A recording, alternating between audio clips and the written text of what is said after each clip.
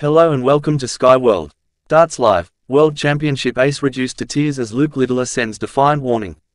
This year's World Darts Championship has provided no shortage of excitement, but there is still plenty more to come as we round off the opening week of the tournament.